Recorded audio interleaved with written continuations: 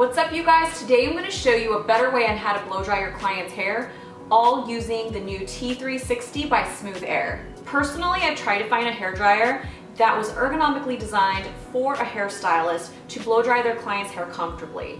And to be honest, I really haven't found one. So I had a chance to try out the new T360 tool, and it made a huge difference on how my shoulder and body felt right after doing my client's hair. So today I'm going to share with you my top 5 blow drying tips, all while using the new T360 by Smooth Air.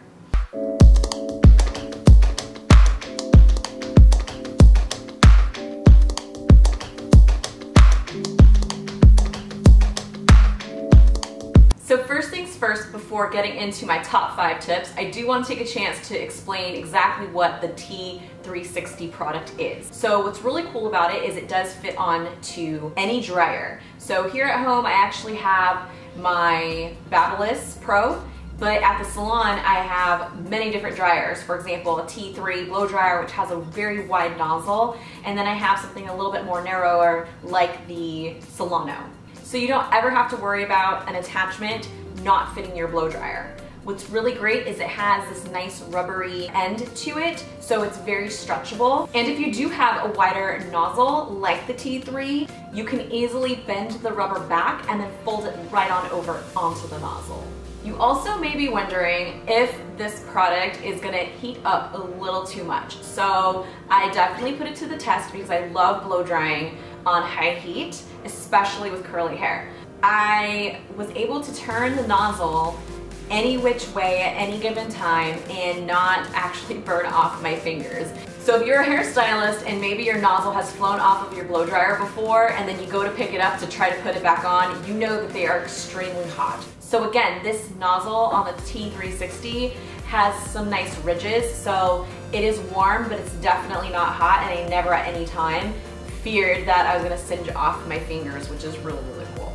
Some other features of the T360 is that it turns 360 degrees. The whole idea behind this nozzle is that it's going to change the direction of the airflow. For example, you might be holding the blow dryer way above your head, putting lots of pressure onto your shoulder. Being a hairstylist and constantly blow drying all day long, lifting up your arms and lifting up your shoulders, in addition to the weight of the blow dryer and the weight of your arm, it actually can be pretty damaging to your rotator cuff. So me, for example, I have definitely suffered from that injury before, which put me out of work for about 2 weeks, and I had to go get muscle relaxers. So having a tool like this in the salon is definitely a game changer, and it's definitely gonna help you blow dry your client's hair a little bit more comfortably, especially for those of us that have been doing hair for many, many years. And what's great for you newbies out there is that you can prevent injury by using a tool like this. All right, so let's get started on my top 5 tips to blow drying your client's hair. So step 1 is after you have properly shampooed and conditioned your client's hair, I love personally to use mousse to blow out.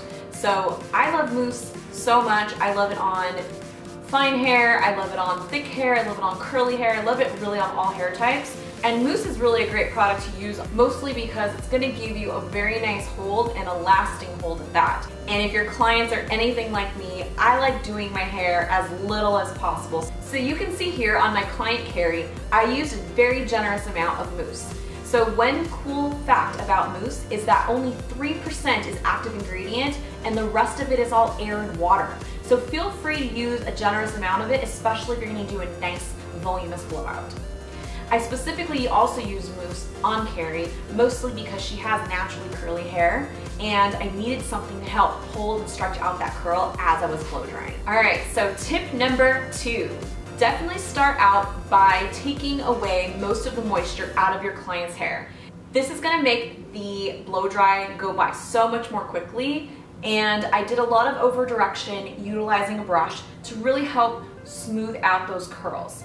So not only am I smoothing out some of the curls at her root area, but I'm also starting to dry most of her hair so I don't have to put in too much work. So at any given moment while I'm blow drying the roots, I can hold my blow dryer just like this and I can change the direction of the airflow. I never have to actually lift or move my arm. So you really just want to work section by section, getting the roots dry and just kind of leaving the mids and ends kind of damp. So that'll definitely take you on to your third step. So tip number 3, make sure you use nice and clean sections when doing a blowout. So I really love using claw clips, especially with somebody like Carrie because she has a ton of hair, and that's really gonna help hold the hair in place and keep nice clean sections so you're not grabbing or snagging hair from your previous section. And work in sections that are no wider than about 3 to 4 inches. And working in the back from the occipital up, I then went ahead and created more subsections, continuing to work my way up through the hair. Again, I was able to use a T360 to blow out her curls. It was really imperative that I had tension with my left hand that I use my brush in, and I was able to change the direction of the airflow with my blow dryer and the T360 nozzle. The most important thing that you want to remember when you're blow drying or trying to smooth hair out is that you want to make sure that the airflow is going in the direction of the cuticle. So our cuticle is always facing down, just like a scales on a snake. So we never want to blow dry it in the opposite direction because that's going to create frizz. So you want to make sure that you take your T360 and just change the nozzle and point it downwards, going in the direction of the cuticle. Now for me, when I'm doing really thick, coarse hair that is super curly, I actually like to smooth on both sides of my sections. So you can actually see here that I've smoothed the top part with my brush and dryer, and then I just simply changed the direction of how I was holding my brush and pointing the airflow in a completely different direction on the underside of the section.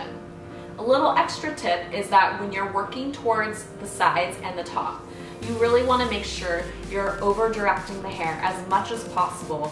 That way she can have a very voluminous look. So with Carrie, her hair is pretty much all one length, so any little bit is going to help because the weight of her hair is definitely going to pull down at her roots. I continue to dry her hair in sections, working from the bottom up. And this brings me to tip number 4. What I really love to do is make sure that right after I've heated up the hair and I've dried it, I've smoothed it, and now I want to get as much bounce and movement out of my blowout as possible. I love rolling up the hair, just like you would if you were to put it in curlers, really. And then take a duckbill clip or pin curl clips and then just clip it right in. What that's going to do is help cool and set the curls right into place, giving you a nice, long-lasting style. So now tip number 5. So this is really, really important. So as soon as you're done clipping all of your curls into place and you let your client's hair cool for just a moment, I really like setting it with actually a hairspray. So hairspray is so underrated. I feel like more and more people aren't using hairspray anymore, and hairspray definitely helps, again, hold that shape. And if you are anti-hairspray, that's okay. You don't have to use any, because if you smooth out the hair properly and you've pinned it into place and you've let it cool properly, at least for 5-10 minutes, you're gonna have a really beautiful blowout. After I was able to spray Carrie's hair, I went ahead and took out all of the pins and I brushed out her curls. So that way she could have a really nice, beautiful, combable look. So these are my top 5 tips for blow drying your client's hair using the T360 by Smooth Air. So if you like this video, please give it a thumbs up and subscribe to my channel, and I will see you guys next time.